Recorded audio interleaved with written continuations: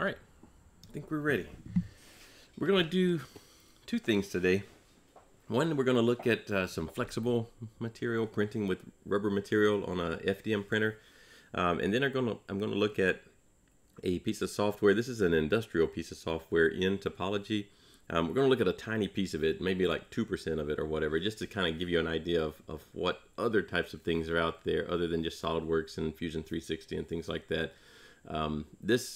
This piece of software it's kind of, you can do modeling with it and like you could in SolidWorks, but not quite the same. It's really meant for you have a model and then you want to optimize it for some purpose. And a lot of what those purposes are probably additive manufacturing.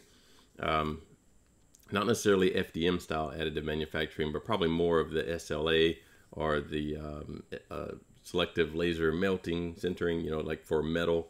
One of those style is probably what it's really for. I don't have one of those. Well, I guess we have the resin printers, but we're kind of sticking to the FDM stuff here.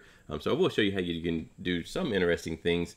Not that you couldn't do this particular job in another piece of software, even not that difficult.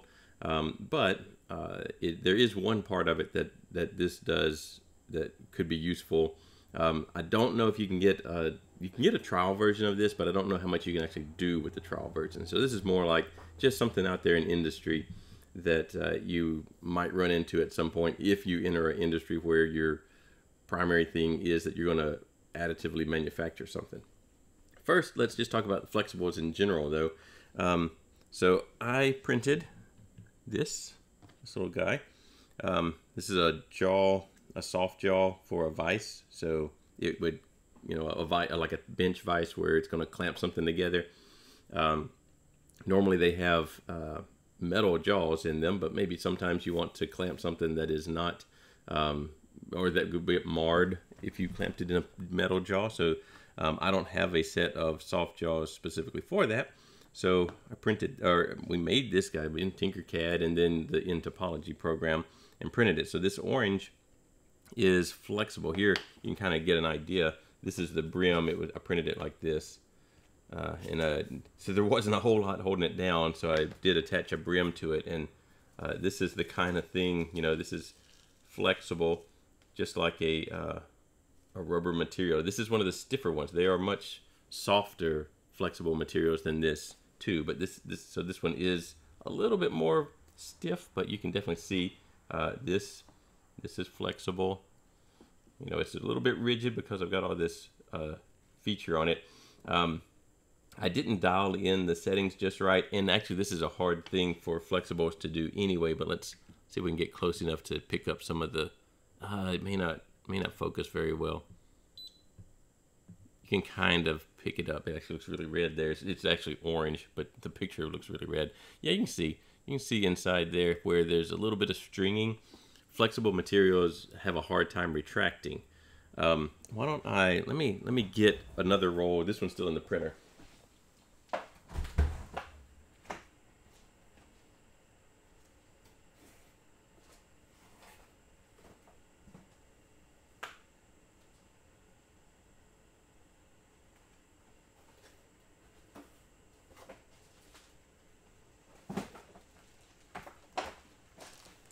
So here is one of the softer ones. This is much softer material. I didn't even try printing this one, but just so you can see, let's zoom out so you can see.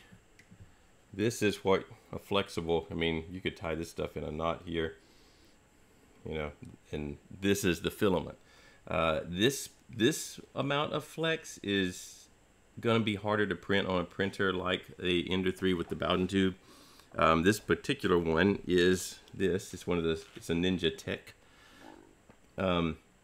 printing temperature. This is pretty typical for the flexibles in the 220 to 230 range. We'll look at what I use for this one when I go through the settings. Bed temperature, I think I did 50 degrees Celsius. This one's saying you could be room temperature if you wanted to be. Slow, this one's really slow. I printed at 30 millimeters per second for the orange material. This one's recommending 10 to 20, but this one is much, I mean, this stuff is really flexible. So you would have to go slow. I will try this on the Ender with the Bowden tube, but The printer, the material that's so flexible like this, you're probably going to need a direct drive printer so that there's no real slop in the system. If you have any gaps or anything like that with something this flexible, it's just going to ooze out of the gap. It'll make a big curl where it won't go in the hot end. It'll just find the path of least resistance. And if you have a little gap anywhere, even between your feeder and the Bowden tube, a little gap there, it's just going to push out that gap. Particularly something this flexible. The orange stuff is it's more rigid. It's still one layer of it's still really flexible though, but it will have a little bit better chance of not going in all these little openings that you might have somewhere. I do have a Capricorn Bowden tube on the Ender 3, and so that does have a tighter tolerance. So it's the inside diameter is much closer to the size of the filament, the 1.75 millimeters. So assuming the filament is the right size, then it will do better printing flexibles with the Capricorn tubing because there's just less slack. This is really springy, so whenever your feeder pushes on it, it wants to do this kind of thing. So if you have as little slack as possible, that does increase the friction inside there, so you can have some clogging issues if you're trying to print too fast. But you have a better chance of actually getting it to come out of the nozzle. This says use glue stick for bed adhesion on this stuff. What I did is I used this and it worked really well. I used the Aquanet Extra Super Hold from the dollar store or from some cheap store. I don't know. Seems like the less you can pay for the hairspray, the better it's going to work on this. So the really thick gunky stuff works really well for holding down parts on a print bed. So it kind of prints. Other than the slow, that might be the one thing that surprises you, is that you do have to print this really slowly. The other thing, what I was actually originally starting was, I do have a little bit of stringing in here because it's difficult to get retraction going. Because if you're constantly, pushing on the filament and then pulling on it, to retract, if the feeder's having to pull it back and then push, pull it back, push, you end up with a lot of springiness in that system, particularly on the longer Bowden tube setups, and retraction can get difficult to do. So I just turned retraction completely off. With the orange here, they do, like I say, they do have materials with different shore values, so the rubberiness of it, and I probably could use some retraction, and it'd be okay. This one, something like this, probably you couldn't do retraction at all. Even on a direct drive system, this one might give you problems with retraction. I will try printing something with it. We have one more class, so if I can get something to print with it, I'll show it to you next time on Wednesday. But it's really interesting. This one actually feels, I don't know how to describe it. It's a little bit textured, almost a little bit gritty, sandy feeling. Typically, flexibles don't need a special nozzle. You can print them on a brass nozzle just fine. I do have that Nozzle X, so it's a hardened steel nozzle and it's coated, so probably will have a better chance on printing in this material. I probably should print on one of the direct drive printers just to see, but I'll try it on the Ender 3 to see if I can get it to print. This material also, well, all of these, they're typically TPU, and most flexibles are, and that's another one of the materials that's really hydroscopic, so it's going to absorb moisture pretty quickly, and so you do need to keep them sealed up, or try and bake them beforehand, or put them in a bunch of desiccant. I use this thing. I showed it before, but I'll show it again. I use this thing. Can't tell what it is. There it is. A little filament dryer, or a single roll filament dryer. So it's got a little heater in the bottom, little control panel over here that that lets you set a temperature and a time for it to basically bake. You can technically do that in something like a toaster oven. You probably don't want to do it in your actual oven. For one thing, most actual ovens that you're going to cook food in, are not going to go to a low enough temperature. And you might think you're okay. You put the roll in there and you drop it down below the glass transition temperature of the filament, but usually the problem on that is the filament holder, the spool, is going to warp and melt on you before the filament does. And so you actually end up melting the spool holder. The filament's kind of okay, but then you've got this melted spool holder all around it. So don't think you can go down to like 200 degrees or whatever the lowest your oven will go and be okay. That's going to be probably too much to for the filament spool holder itself. So you really need, if you're going to do the drying of a filament, ABS, a nylon or a TPU, something like that, you don't really need to dry PLA. Even here where it's really humid, I've never really dried PLA. You can, but I don't know that it makes much difference. But the others, it does make a difference. And if you're going to try and dry one, either get one of the filament drying devices. You know, now I saw that they're relatively affordable. Let's see what it is now. I looked at it last time we were talking about it. Yeah, it's $42. So that's on Amazon. Actually, there's one for $40. It's got a 20% coupon on it. So I would get one of those instead of trying. I would not try my food oven. If you have a toaster oven that you kind of use for other things shop related, then those will go down low enough if it'll fit in there. If the filament will fit in there, then you could probably do that. I like these things though for if you need to dry filament. It does only, well, there are some that have more than one spot in them. The ones that I've seen that I have only have one spot for filament. You know, you don't have two spots. But you know, $40, that's not a bad deal if you think you're going to do this often. The roll of filament, typically the rolls of filament you need to dry other than ABS are about $40 for a roll. So I would do it that way. If you don't want to do it that way, what you do is you just get you a big bucket and you can buy desiccant, not the little packets. You can buy actual like buckets of desiccant. But here you're at, now this is a rechargeable. You need to do your research on the rechargeable desiccants because they have the same type of issue. Well, not the same type of issue. They release, when you recharge them, you have to heat them. And when they release the whatever it is they release, that's not necessarily a good thing. And I don't remember which color is the one that has some harmful chemicals in it. I think the blue to pink is the harsh chemicals when you don't want those in your oven that you're going to cook food in. This one might not be so bad. This might be their microwave one. I don't remember. But there are rechargeable desiccant packets that change color. So you see when they are filled with moisture. So you could get a bucket and some desiccant and dump it in there. But at that point, you know, you're in the range of buying one of the filament dryers. So I don't know, if you're gonna do the filament drying, then this is good. If you're just trying to store maybe PLA or you've got dry material and you just want to keep it dry, then, you know, get you a big tub, pour some of the desiccant in the bottom of it, and put all your filament in there, and just kind of keep it dry versus drying it afterwards.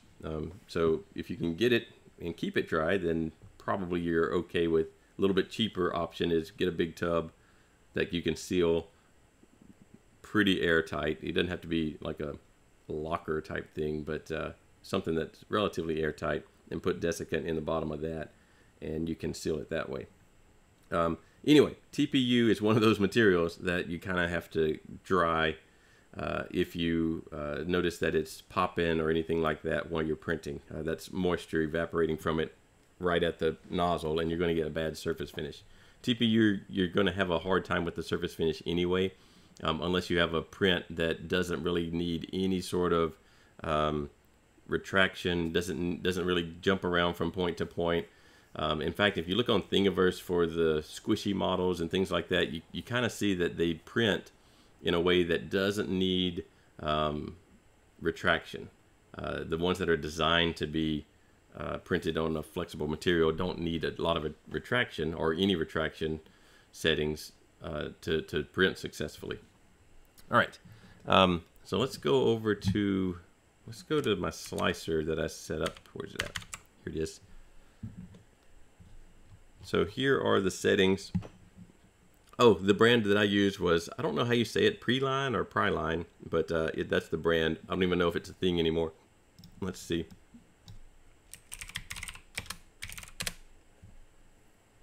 Silicon filament, is it still flexible? I don't even know that there, let me see if there is such a thing. Wow,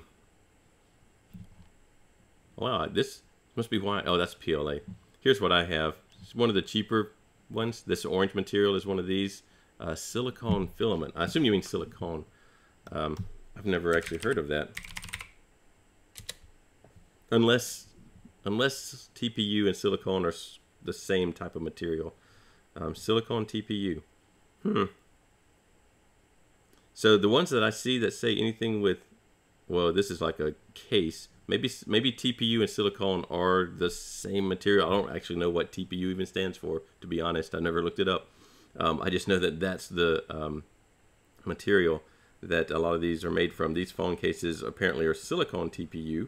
So I don't see any filament, at least on Amazon, that says it's silicone, unless TPU is silicone.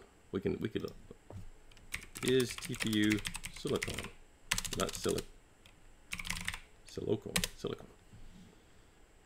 Okay, so TPU is a hybrid of silicone and polycarbonate. That's two opposite kind of things. Thermoplastic polyurethane is what TPU stands for. Now we know, and no one's half the battle. All right, so that's interesting. So I've never seen a pure silicone filament, but I would assume that it would be flexible if there is such a thing.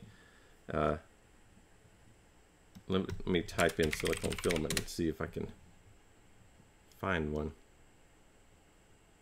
I don't see one particularly. I think TPU is going to be the thing that you can find. Now, if you have a source for a silicone filament, let me know, because that's interesting. Silicone has some cool properties that other materials don't have, mainly that it doesn't stick to anything except other silicone. So that would be kind of interesting if there was a silicone filament, because you would think that it wouldn't get stuck in their nozzle or anything. It wouldn't have clogs. But it may not be, on its own, it may not be a thermoplastic that can be heated and printed. That I don't know. All right. So I bought, what I was saying is I had this version, and it is TPU, this kind of stuff. So kind of the cheaper one. The higher end TPU is usually a material called Ninja Flex. That one that I had over here, I've never used. It was a sample of Ninja Tech, not the same thing, I don't think, although that's similar to their logo. Maybe it's just one of their brands. This particular one, I was going to tell you about it too. It does have mentioned that it is skin safe. So it's even in their write up here, I think that, fashion part. So it's made to be like a wearable thing that you wanted to print. Some people might have reactions to some of the printed material. I don't think TPU is one that particularly gets a reaction. Particularly if it's a hybrid of silicone and polycarbonate. I guess you could be reactive to polycarbonate. I don't know, but I've never tested that. Let's go to our settings that I used. So here's a little model, and as you can see, the brim that I had to use around it. Well, I don't know. I only printed it one time. It worked fine the first time. So I don't know if I needed the brim or not, but there was really only these tiny little strips of contact the way I was printing this. So I was pretty sure I was going to need something to hold it down. And so I just used a pretty big brim there. Let's see, filament settings. So I used, well, all of these are pretty normal. I set it at 230 for the temperature. That was kind of probably the upper end. I could probably drop that down a little bit. But again, I didn't tune any of this. I just printed it. I did have the bed at 50 with the hairspray on it. Let's go to our cooling. I ran the fan, I ran it at half speed, and typically you don't max out the fan on the TPU, the flexible type printing materials. So I did want to run some fan because I knew that all these little ridges I have in here were going to want to be really stringy. Oh, the name of the software I'm using here is just Super Slicer. So it's a, let me get it on the screen. Up here, or up there, Super Slicer. It is, the reason I have it is because it has a pre-configured Marlin, not Marlin, instead of Marlin it has Clipper on it, and which I have on this printer. So if I go to the printer settings, G-code flavor, you know, most of the time you're running Marlin. So any of the firmware we've used up until when we put Clipper on this one was Marlin. So the TH3D, the Marlin, the stuff that ships on the printer is Marlin. They're all based on Marlin, but this Super Slicer does have a specific one for Clipper, and so that's why I'm using it with the Clipper firmware that's running on this printer now. You wouldn't have to do that. Clipper interprets Marlin pretty much just fine, but since this one does have a specific option to choose that, that's why I'm using it. So Super Slicer is a skinned version with a few additions of Prusa Slicer, which is a fork of Slicer. So they're all in that line. So that's what this software is. It's free. It's another free one. Let's see. Nothing odd there. There's nothing in the multi-material. I did set my retraction length to 0. So basically that's in Cura, the same as just unchecking retraction. I probably could have some amount of retraction if I wanted to print a bunch of TPU and tune it. I could print some with this because the Priline or Priline, whichever, Preline, I don't know. That material, this material, oh, not that one, this one. It is much more rigid than what I was showing with this blue stuff over here. This blue stuff is like string almost. So I'm pretty sure I couldn't have any retraction when I tried to print that, what's it even called? Ninja Tech. It's kind of off the screen there. Let's see, did I change anything else? I don't think I did. These are all printer settings. Well, I turned on a brim here. I did that, but I often do that anyway. So when you're printing the flexible materials, the material itself is flexible, but you also control the flexibility through the number of perimeters and the infill. So you obviously, more perimeters of even the softer material is going to be kind of rigid. So I did 2 perimeters, so I really don't like doing just 1 perimeter of anything unless it's a vase mode type thing that's meant to be a single perimeter. So I at least want 2 generally. But if I'm trying to build a functional part, then that's probably a 4 on the perimeters or the walls. Top and bottom, I a lot of times do more top than bottom layers. In this case, the bottom layers are almost non-existent, right? Because it's just this little, it's just sitting on the bed with like one little strip that's on the bottom. So there's not a whole lot on the bottom anyway. But I did have that at 3. Normally I would have that around 3, maybe a little higher for a normal print. On a softer one, obviously, if you print the top and bottom thicker than the number of walls you have, then you're going to have some, which might be a good thing or might be a bad thing, but you're going to have some unequal rigidness on your print. Ideally, you kind of want the top and bottom and perimeters to all have the same amount of layers on them, around them. And so if I would do 2 top, 2 bottom, 2 walls, that would give kind of uniform flexibility. Except 2 top layers, a lot of times it's going to look bad. Now again, in this orientation, there's very little on the top. You know, there's only this little ridge that are top layers, so it probably wouldn't make any difference. I wanted to print it this way so that I didn't have to use support material, because I did not want to try and dig support material out of all of these little hexagons. Anyway, that would have been no fun. Particularly, you can do support with TPU, but it doesn't work particularly well at all. And so if you can arrange your part to not need supports, if you're printing a flexible material, that's going to be much better in the long run. Just the way supports work, you know, it prints these little thin walls kind of in a zigzag pattern. You can change that, and I would change it to one of the grid patterns for the supports if you really wanted to use supports and a flexible material. Either print with two materials, like two nozzles, or don't print with supports, or change the support pattern to one of the grids so it's not just the thin walls in a zigzag, because they're gonna fall down and not really work at all. But I was most interested in just not even having to use supports. Let's see, I didn't change, so I did do 4 top layers, although, so that's not the same as the number of walls I had, but in this orientation there's really not any top layers anyway. Same thing with the bottom layers. And I don't think speed. I did 35. I thought I did 30, but I did 35 apparently for the printing speed.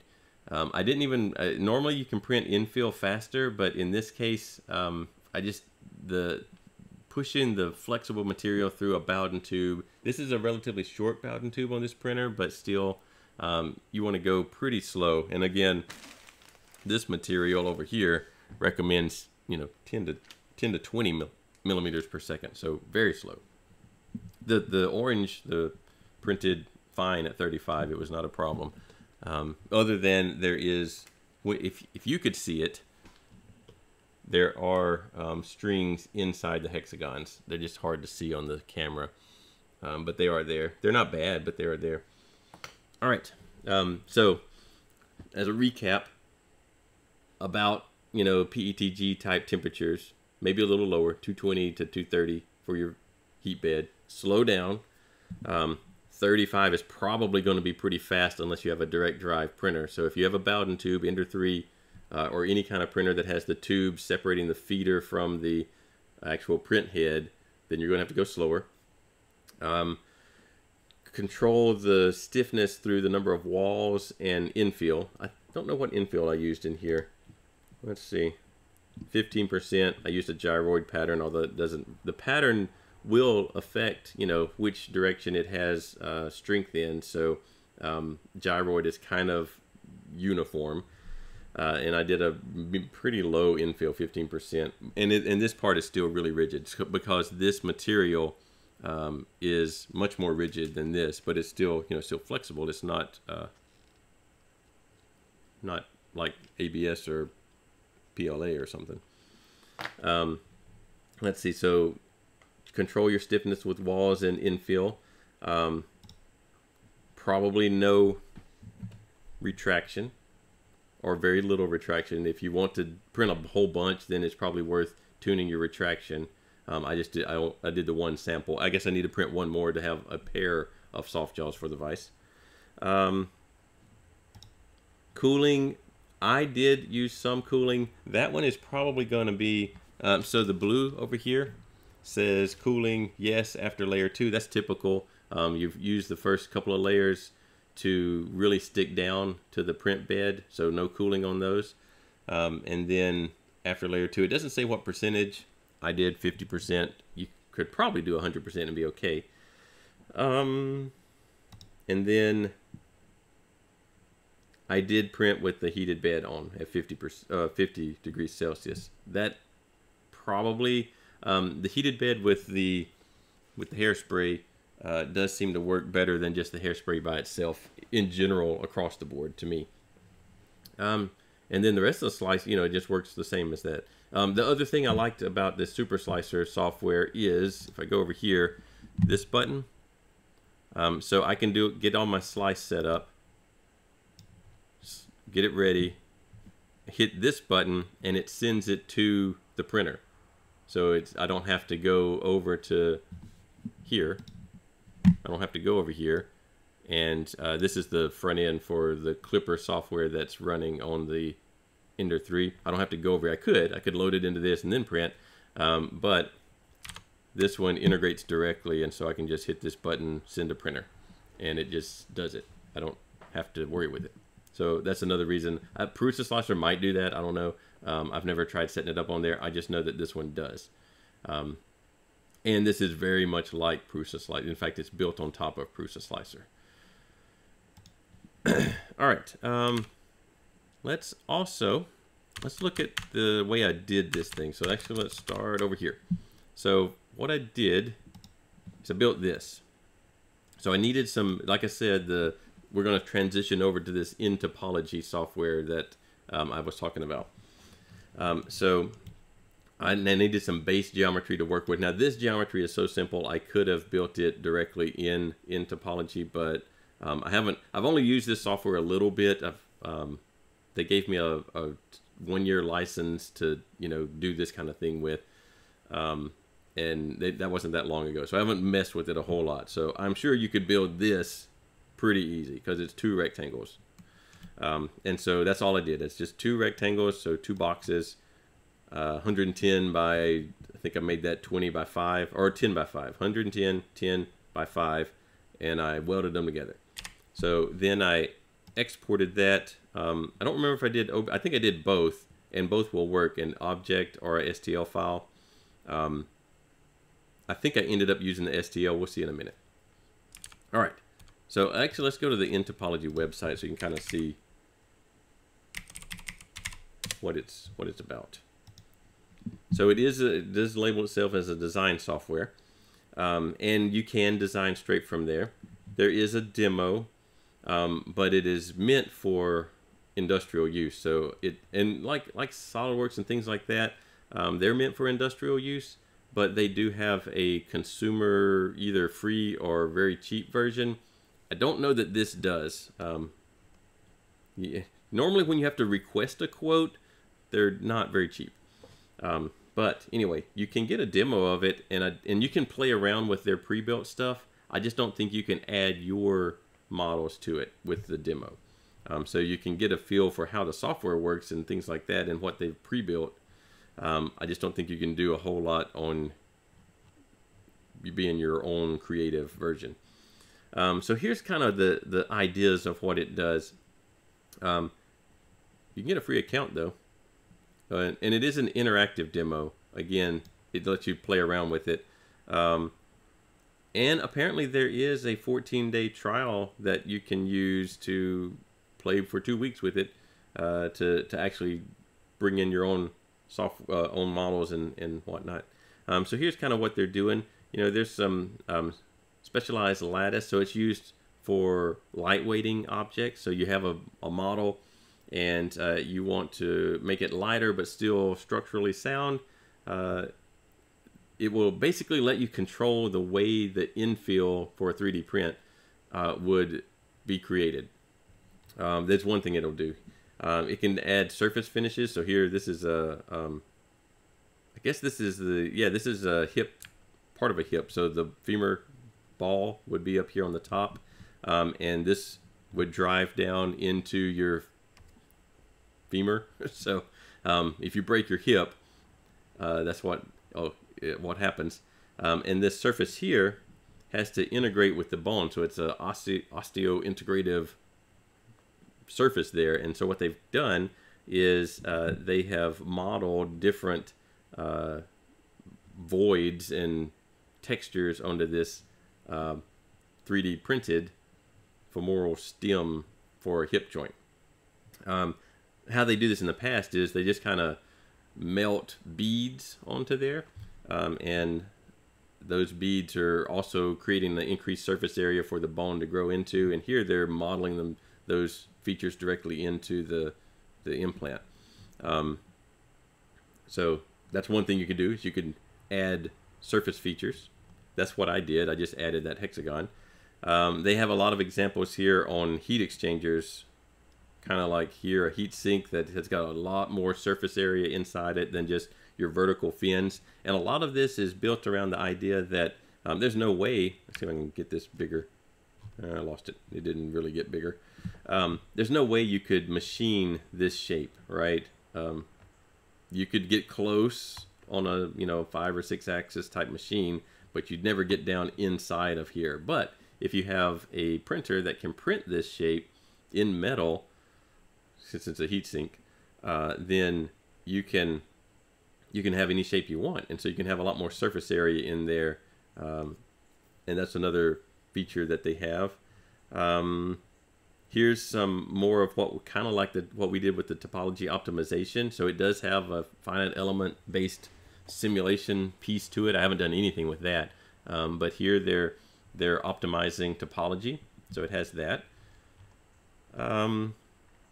Here's some more internal geometry optimized. I don't even know what this thing is. It says it's in the aerospace field. Maybe it's an engine.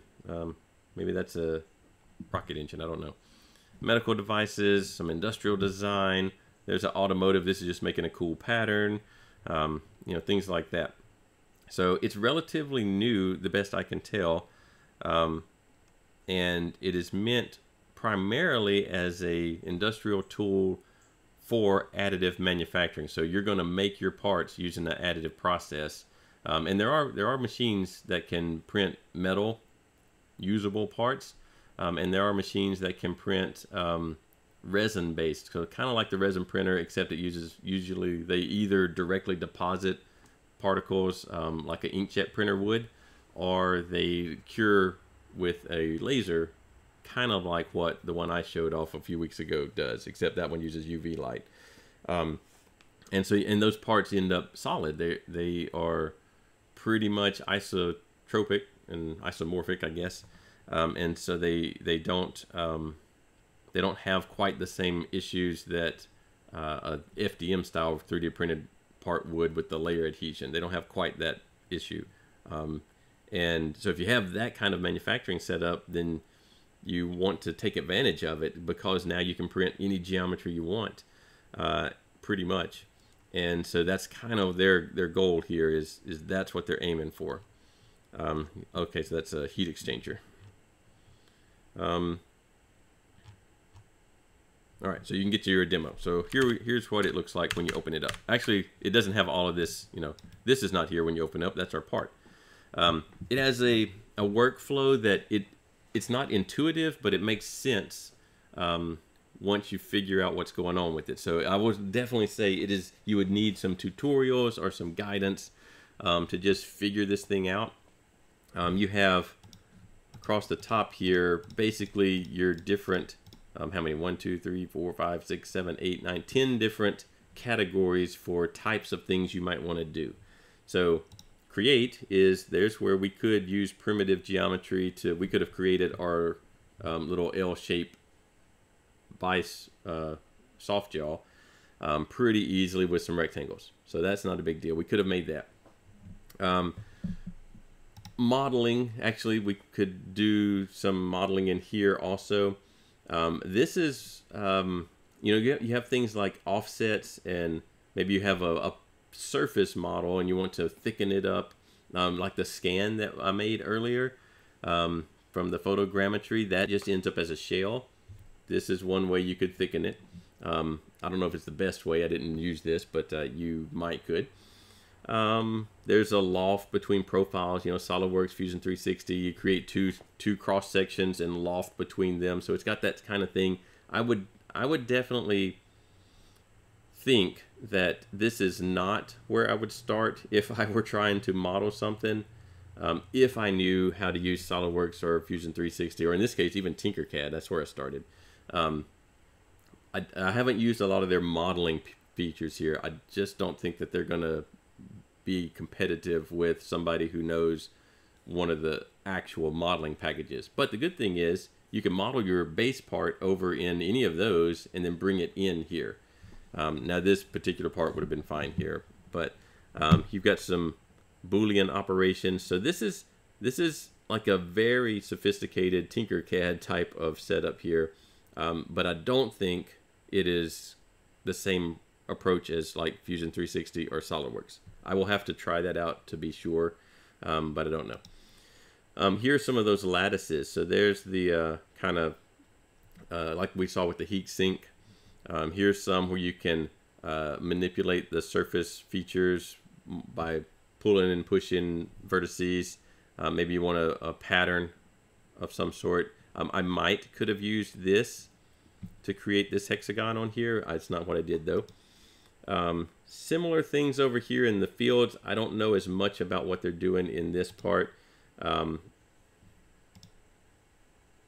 So I didn't use this part at all. So I don't really know what's in the fields. You can actually generate mathematical functions to create patterns. Here's the FEA type stuff where you have the topology optimization and the distress analysis and things like that. I didn't do that with this model either, but it seems pretty straightforward on working with that. I did run through it a little bit, and basically you add constraints, you add loads, you mesh the model.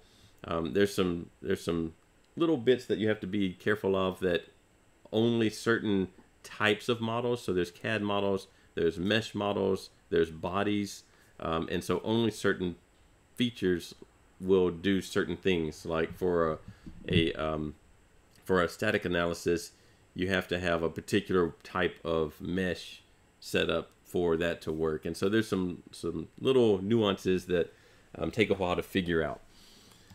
In here, utilities, I did use this as this is where I exported my 3MF, so that's what the file I printed. The 3MF is one of the modeling files that you can, it's like a STL file. And so that one is what I printed. In fact, you can see it right here. This block is exporting this. Here's some conversion. So you need to go from between those different bodies, mesh, body, CAD. That's how you get between the different ones here. So you can see in the very first thing that I did, so these are all nested. So this is inside, this one is inside this one. These are inside this union. So it's all kind of nested together. And the very first thing I actually did was import the Tinkercad model. And that was this block. No, it's this. No, that's the output block. It's mesh 2. I think it. Well, we'll do it in a second. I've kind of lost which blocks are where now.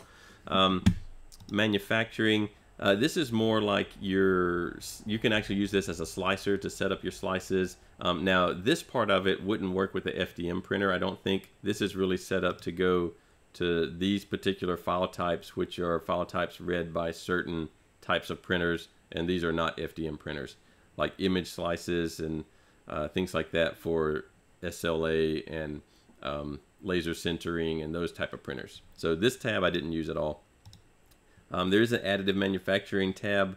Again, these kind of are set up for particular printers, Renshaw, EOS, Renam. So these are particular printers that I don't have. Build prep. This is kind of getting your slices together, orienting your model on the build plane and that kind of thing. I didn't use a lot, even though it's the additive manufacturing, you would think it's the one I would use. This particular tab is really set up for those particular applications which are not FDM. Architected materials.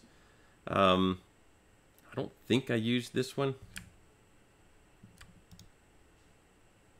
I could have. Some of the emboss and deboss could have done this kind of featuring over here. Here's some more. Design analysis. That's similar type stuff to the simulation. Lightweighting is what I did use. So here are some surface features that you can use. I have a couple of them already in here. Let's turn some of the others on. So if I turn off this one, these little buttons hide different things. I just got to find the right ones. That one. All right. So here is a structural ribbing. So an example of this one right here, structural ribbing. So you can control the spacing. So where'd it go? If I open it up, I'm on a rib height of 1. Maybe I want a rib height of 2, and so it'll regenerate with thicker ribs here. Or maybe you want a more dense or less dense pattern, so you can change the count on your pattern there and increase it or decrease it. So it's all generated on the fly. You choose the face, so this CAD face option right here, if I click CAD face 0, if I show it, I have chosen or selected this face to apply that algorithm to. And so over here on the left, it's sort of like you're programming in a computer language. You don't write out code necessarily, but you have all these functions. The functions have all these parameters. You change the parameters to change the output from the function, and you can enable or disable various functions. Let's see, let's turn that one off. And here's a perforate body. That was one of these in here, perforate body. So here, actually, that one I'll have to turn this off for. So it basically just drills holes through everything. So maybe you want to lightweight it by just drilling holes in everything. It has some options on what face do you want to drill holes through. You know, what orientation do you want the holes to be. So this, actually that one doesn't look any different.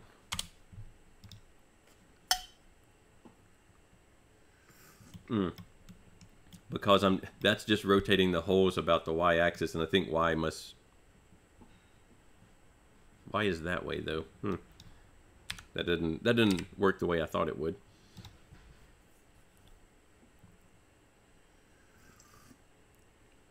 They all seem to do the same thing. Anyway, I don't know why it's oh, maybe I need to do a rotation angle here. I don't know what each parameter is exactly. There we go. We got it to go at an angle now. So now the holes are going through that way. If you wanted holes in the thing. What else did I have? Here's some pattern. Veroni pattern. I don't actually know how you pronounce that word. Veroni. I don't know. Again, you pick a face to apply it to. So if we turn back on the body, then you can kind of see where it would go. And it's a somewhat random pattern. It looks sort of regular. This side looks a little less regular than this side.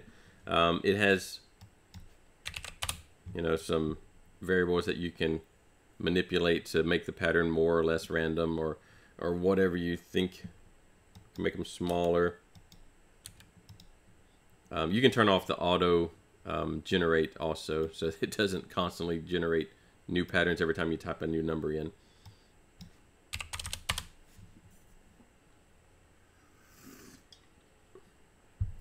Make a lot more of them.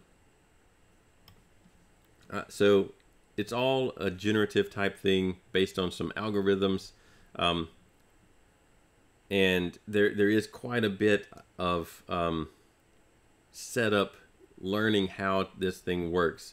So if you've done some coding before, if you're familiar with, you know, not order of operations as far as a math, you know, PEMDAS type thing, but algorithm, you know, how does this block affect this one, and so forth, then you can make sense of this. It's going to take either some reading. At least each one of these blocks has this little question mark that explains what all of its options, what it's expecting for that, and what it does.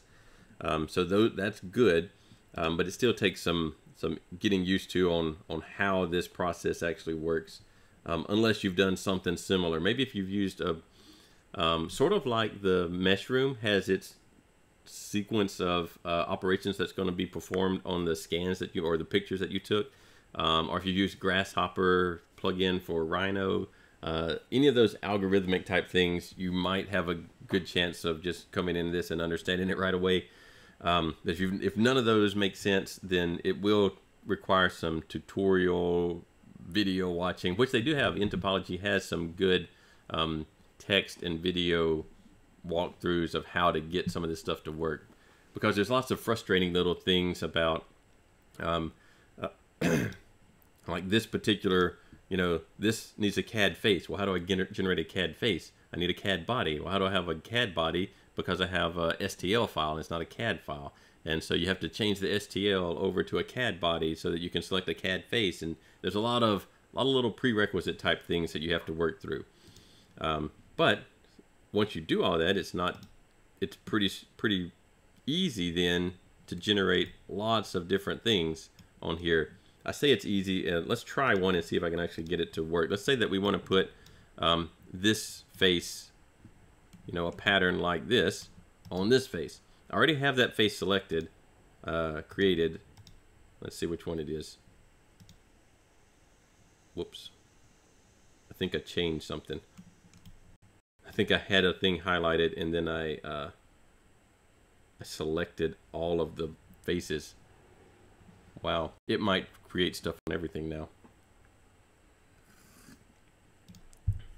And it's going to take a long time. Down here at the bottom are your progress bars. Let's just undo that because I changed the selection right here and unintentionally. So let's say, which one of these is which?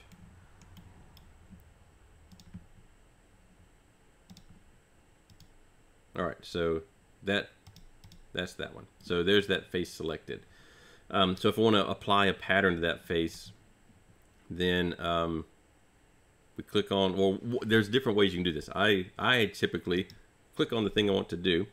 So then I could drag this up here, or if I want to keep this as a like I could drag this here and just drop it in there.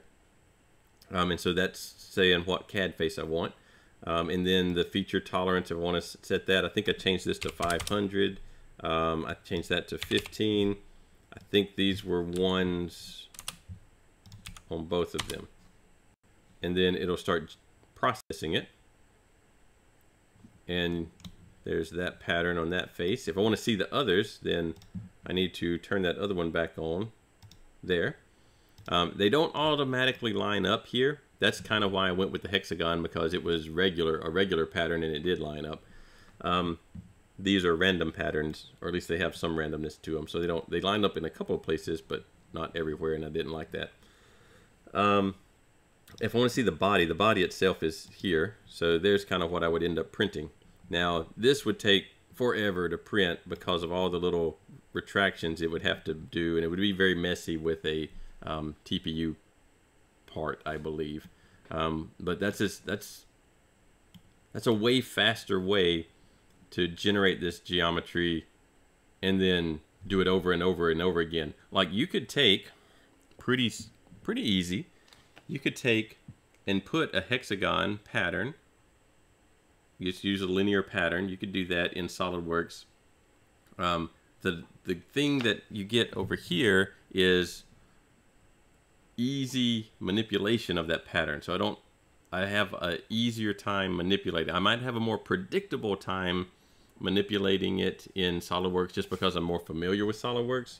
But here, if I think that's too dense, it's really easy to, you know, go in and change it to a different number, and it regenerates the whole pattern. Now, a linear pattern in SolidWorks, I can do a similar thing. I can change the instances of it, but it doesn't automatically change the size of the pattern. I can just change the number of them, and it won't have them all connected together. So I'd have to recreate the initial pattern in order to change the size of it. So I have to know a lot more ahead of time if I am trying to make this thing work in a process like SolidWorks. I have to do a lot of parameterization to make it as easily changeable. And I think that's one of the strong suits of this type of software. And I don't know many other pieces of software like this one. There might be others. So again, it's more of an industrial tool. Apparently you can get a demo and get you a 14-day trial that seems to be unlocked so that you could use it. I assume the price is out of reach for a consumer. So it really would be something that you're in the additive manufacturing business and you want this for your industry. I have no idea what the price is. You know, usually I know if you have to request a quote that it is going to be expensive and probably not a hobby level thing. But it's still, you know, if you could take 2 weeks and pick up some of this, that does give you some skills that you can put on a resume, and familiar with nTopology, additive manufacturing, design software or whatever they label themselves, and gives you a couple of different options for job opportunities, particularly related to additive fabrication, additive manufacturing. And there are industries out there that are additive based manufacturing, not your typical CNC away some aluminum or whatever. There are smaller industries or very specific industries that have this kind of need. They also give the some other examples. They weren't on their webpage anymore. I'm not sure why, because to me they were actually really good examples of not necessarily using this as a generator for topology optimization or things like that, but using it for fixturing and tool holding and things like that, where maybe you have a fixture that's a unique shape that you need to generate a part you want to hold in a mill so that you can do your traditional manufacturing processes on it, but it requires a really unique fixture. Part of what you can do with this is bring the CAD model of that part in and easily build fixtures for it. Or plating, you make a whole bunch of things and they have to be plated onto basically a part, so you can know when you've got all your parts made or whatever, or a tool holder, things like that, where this kind of software would fit well into traditional manufacturing. So you're not manufacturing the end product, you're manufacturing pieces that help make the end product. And I don't see that on their examples anymore, but I actually thought that was one of their better examples for how this could fit in a non-additive manufacturing based industry. But I don't see them here anymore. All right, next time what we're going to do, at least what I have written down to do, is go through a SolidWorks thermal simulation of the hot end. So just kind of a last little thing. Won't have a lot to do with 3D printing, other than the thing that we're simulating is part of a 3D printer, arguably the most important part of the 3D printer. I guess you can't leave many of the parts out and it still work though. So we're going to run through a SolidWorks thermal simulation just so you can kind of see some heat distributions in the hot end and hopefully have a good idea of how those things work and what the important pieces are. We kind of talked about that way back at the very beginning, so I kind of thought this would be a good place to end it. Friday, we don't actually meet on Friday, but there is a survey. I don't guess I still, oh yeah, it's right here. There's a survey right here. Well, it's actually a quiz. I call it Quiz 3, and it does count as a grade, but it's really a survey about your opinions on things we can make the class better by doing or not doing. And so it's 5 questions, I think, 5 or 6 questions that you can answer. And that'll do it. Make sure you get your options turned in.